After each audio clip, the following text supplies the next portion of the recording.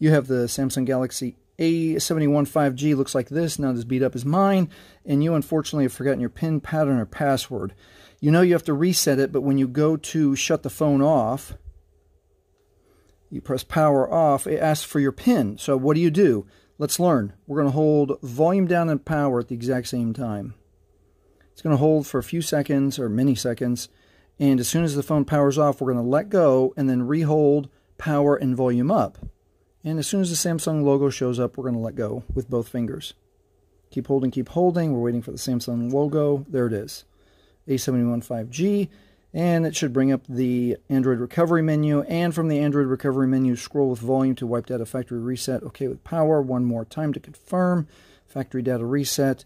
You'll be able to see here that the data wipe is complete. And now it's safe to reboot the system. Press power.